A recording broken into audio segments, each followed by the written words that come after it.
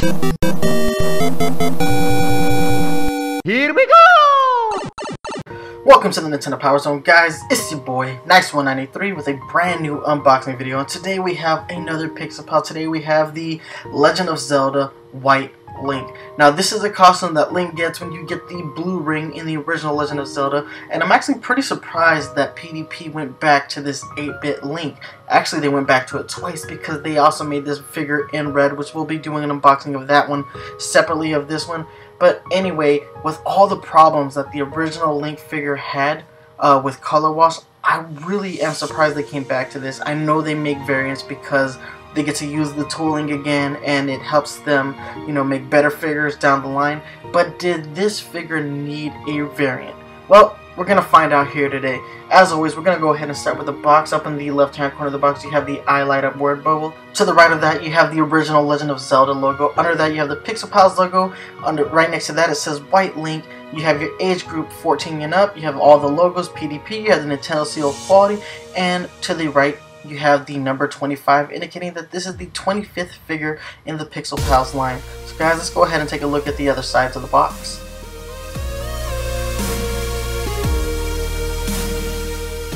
Alright, here it is, the back of the box, my favorite part of the box because we have these awesome character descriptions, so let's go ahead and read White Link's.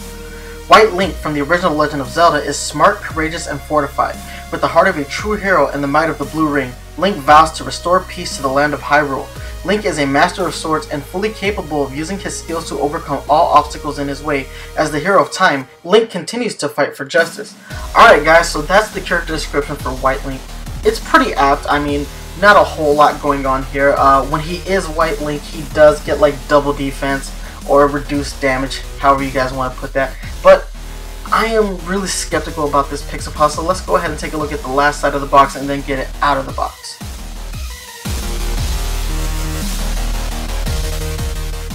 Alright guys, so Link is out of the box. We loaded up the NES Classic to play The Legend of Zelda, and take a look at the figure outside of the box. It's pretty good looking when it's not lit. That's the same thing I thought about the original Pixelpal in this line, so I'm still skeptical, but I like the whites a lot. They look really good, and I feel like they're gonna really be highlighted when the figure is turned off. Again, the yellows are there, and those are the things that suffer from the color wash when the figure was turned on. So I'm pretty sure those things are going to exist. But outside of that, I love the design of this Pixelpal because I love the design of classic Link from the original Legend of Zelda. I think they did a great job of conveying this character in that original game. But let's go ahead and move into comparison time and take a look at this figure standing next to the original. Alright guys, it's comparison time. Take a look at White Link standing next to classic Link. They look really good. They look really good. Not as good as the Marios look side by side, but they look pretty damn good. I really like the white one a lot. Just the White Link's tunic looks so much better. I don't know why the white looks better in my opinion, but it does. And I just think they did a fantastic job of really getting the character of Link from that original game.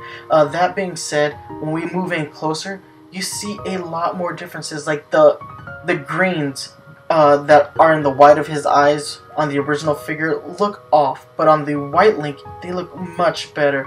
And just the color contrast of the white off the brown and the yellow, that is a much cleaner look to me. So I think they did a better job with this color scheme. Although, that being said, I think when we move into, you know, functionality testing time, I think we're still going to see the same color wash because the yellows look identical. Anyway guys, let's go ahead and test that out real quick. Okay guys, checking out the functionality again, I am left disappointed by the 8-bit Link figure. The white version of the figure actually is worse than the classic version of this figure. There is so much color wash that this is painful. The white actually exacerbates the color wash of the yellows. Now the browns all look really good, but let's get a closer look real quick. When we zoom in closer and look at these figures, you see the color wash of the white figure looks a lot worse. It looks like the greens showcase the color wash a lot, but the whites just really make those yellows look bad. I don't know what PDP needs to do. Maybe they should have moved with the different material that they used for the Super Mario World figure and the Hot Ryu figure.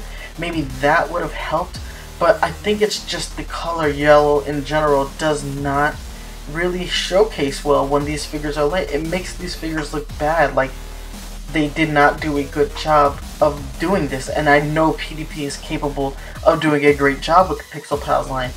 I don't know, it just really hurts to see Link looking this bad.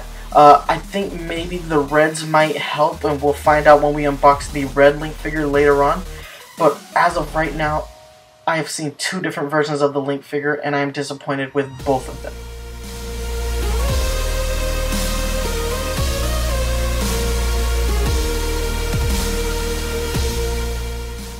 Alright guys, it is score time, my favorite time. Why? Because it gets to tell you whether or not something is actually worth your hard-earned money. So the retail price of all Pixel Pals thus far has been $14.99. And let's go ahead and start with the appearance of this figure. When this figure is turned off, it looks fan-freaking-tastic. It really does capture that 8-bit Link art style from the original Legend of Zelda. The problem lies when we turn this figure on. So we're going to add a category to this. We're going to have 2 different appearance categories. One for its appearance off. For its appearance off, I'm going to go ahead and give it a perfect 10 because it really does capture the essence of 8-bit Link from the original Legend of Zelda. It looks perfect. But when we turn the figure on, it looks like crap. So I'm going to go ahead and I'm going to give it a 4.